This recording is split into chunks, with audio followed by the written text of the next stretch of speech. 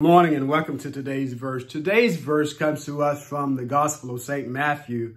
Matthew chapter 9, verse 37 and 38, and I will read it. It says, Then he, that is Jesus, then he said to his disciples, The harvest truly is plentiful, but the laborers are few.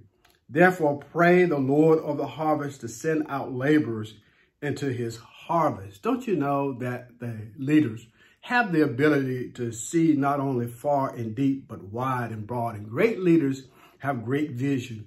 And Jesus had a vision that was beyond the multitude that was in front of him. For he had been going around preaching and teaching the kingdom of heaven. And the multitude was wandering around, and he noticed how weary and lost they appeared.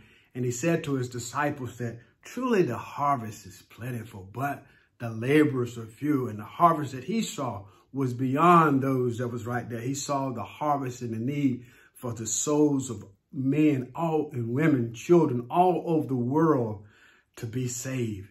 And the harvest, notice that this harvest belongs to the Lord, for he is the Lord of the harvest. It belongs to God, for every soul belongs to the Lord. And not anybody can go out and reap, or not anyone can go out and work in the harvest. It has to be those that are called by God, because it is his harvest, the harvest of mankind.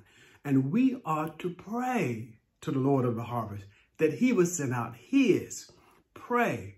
And don't you know, if you listen, that you might be the answer to the prayer that you lift up before God.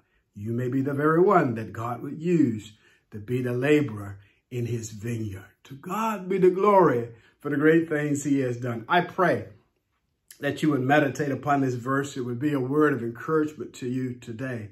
And that, yes, you would be a laborer for the Lord. That as you go, whether you're at work, or whether you're at play, whether you're at school, or whether you're at the service station, or whether you're out shopping, that you would be involved in laboring for the Lord, to direct someone, to guide someone, to lead someone to Christ through the preaching, the teaching of the gospel. To God be the glory for the great things he has done. I pray that you would have a safe day as you go throughout your day. And then tune in again tomorrow. Yes, as we consider today's verse. Amen.